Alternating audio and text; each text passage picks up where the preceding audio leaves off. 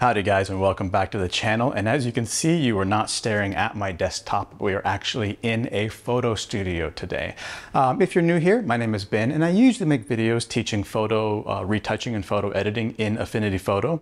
But today I thought it'd be interesting to start talking about shooting in a studio. So if you've watched my channel for a while, you've seen a lot of my work as I've taught techniques on retouching and editing. And I thought it'd be kind of interesting to start showing you guys how I actually take those photos. And since the majority of those photos actually take place in a photo studio, actually mainly this one, I thought this would be a great place to start. But don't worry, I'm still going to be making videos about Affinity Photo. So with all that being said, let's go ahead and get started with the basics of shooting in a photo studio.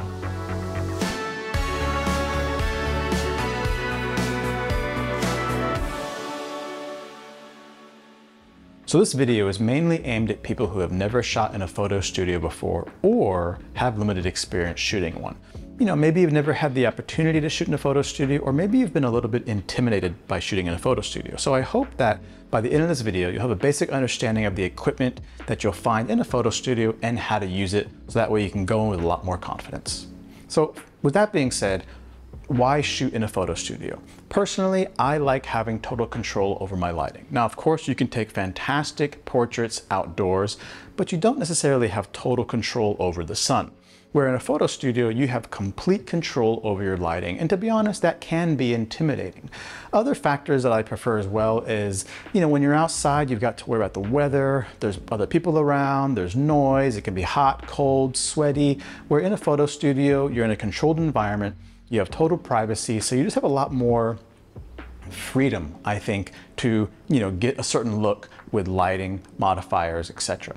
So let's talk about the kind of lighting you're going to most commonly see in a photo studio. I think the most common lighting you're going to find in a photo studio will be flashes or strobes, just kind of like these. Now, some studios will have LED lighting, but I think that strobe lighting will be quite common for quite a while, mainly because of the power that you can get in a relatively small size. So with that being said, today we're mainly going to be talking about strobe lighting. So before we start talking about lighting, let's go over our camera settings real quick. These are going to be very important when you're shooting in a studio.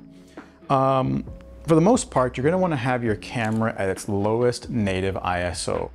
For my camera, which is a Nikon D750, that is ISO 100. Next is your shutter speed. Because we're using strobes, which are going to sync to our camera, most strobes kind of max out at about 1/200th of a second. Some might do 1/250, but 1/200 is a good place to have your shutter speed. If you were to go faster than that, like say, you know, 1/600, 1/1000, you're going to see that the light is kind of being like cut off in your image, or the shutter speed's kind of too fast and you kind of get like half the image exposed or half the image lit. So if you keep your shutter speed at 1/200th of a second, you're going to be safe for pretty much all strobe work. And then after that is, of course, your aperture. Now, because we're shooting in a photo studio and I'm usually using a gray backdrop like this, I'm not worried about, you know, getting cool bokeh or anything or blurring out the background, because you're not going to see anything anyways. So I'm always usually shooting at between f5.6 and f8. And another reason is that most lenses are going to be their sharpest around that middle area. So depending on my lens, I'm usually at f5.6 to sometimes f10 when I'm shooting in a studio. That's going to give me the sharpest image for my portraits. So the way studio lighting works is pretty simple. You're going to have something attached to the top of your camera, usually on the hot shoe, and this is going to talk to these lights so that when you press the shutter button, it will trigger the strobes. Pretty simple, right? But there's a few different ways that this is done, and if you're depending on the studio you're working in, they're going to have a different setup. So I'm going to go ahead and talk about those really quickly.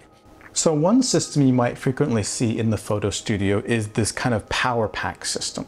So this is a system where all of your lights plug into this and your camera plugs into this, and this controls all of the lighting. So if you have a light, you would take its cable and then that would just plug into here. And then you will take your sync cable and that plugs in, and this cable goes to my camera on its hot shoe. So when I press the trigger, it activates the lights that are hooked up to this power block. Now I like that I can have this power block or this power pack near me.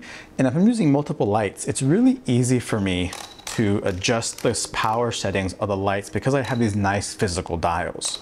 Another advantage is that because the power is all into this power block, that the head of the lights are usually a lot smaller and lighter. And that's gonna make booming your lights overhead a lot easier just because the lights are just lighter in general. But some of the disadvantages are that one, this thing is pretty heavy, and two, because all your lights are plugged into this and your camera's plugged into this and this is plugged into the wall, if you're using 3 or 4 lights, you just have cables kind of running all over the place, and it can look messy and it can also be kind of a tripping hazard. So the other really common system you're going to see in a photo studio is the kind of mono head wireless system. And in this system, the power is built into the light, so it's all just one unit. That way this just plugs into the wall and then that's it. And then you'll usually have some kind of wireless trigger that will go on top of your camera, and then when you press the shutter, the light will go off. Now, the advantage of this is there's just one wire going into the wall, and you've got a wireless trigger on your camera, so you have a lot fewer wires in the set. And a lot of these you can actually have battery powered. So if these are battery powered, then you will be completely wireless. You won't have cables and wires running all over your set. Now, I guess one of the disadvantages is that because the power is in the head is a lot heavier, it's a lot bigger, and it can make booming things a little harder just because now you're really having to muscle up, you know, a C-stand or a light stand to get this thing on a boom overhead. And this is gonna vary brand to brand, but for example, depending on the trigger, you know, sometimes you can't really see, like in this older version, you can't see the power levels of your lights. This one you can, but another thing too is like changing the energy of the lights or changing the power of your lights just takes a few more like button clicks. You know, it's gonna require me to like press the button a few times, maybe make sure I'm on the right channel, make sure I have the right light selected. Whereas on the previous power block method, all the dials are just right there. So it's really fast and easy for me to quickly change the lighting on my lights. And so it's not really one is better than the other, it's just more a preference. So as you can see, shooting in a photo studio is really not that difficult once you kind of understand how the equipment works. Now, of course, every studio is going to have different brand of lights, different systems, but they all pretty much work exactly the same. You have something on your camera somehow attached to the lighting via wire or wireless, and when you press that shutter button on your camera, it triggers the lights, and that's it. That's how it works. So I know we didn't really do too much in this video as a way of shooting, but in the next few videos, we're gonna actually put some modifiers on these lights. We'll get some models in the studio, and I'm gonna show you how I take my portraits, how I do my lighting, how I work with the models, my general workflow, because I often shoot tethered, so how that works. And then, yeah, don't worry, we'll still be doing some Affinity Photo retouching tutorials, but now we have an added element where we actually show you how I shoot my photos, then I can show you how I edit them.